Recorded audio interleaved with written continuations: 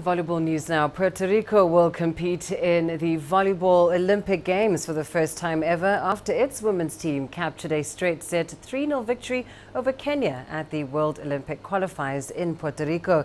Now, the hosts' tight defense at the net carried them in a lopsided first set where they won 25-8. The Kenyans matched the Puerto Ricans point by point in the second set, but a defensive mistake with the two teams tied at 23-all gave the hosts a 25-23 win.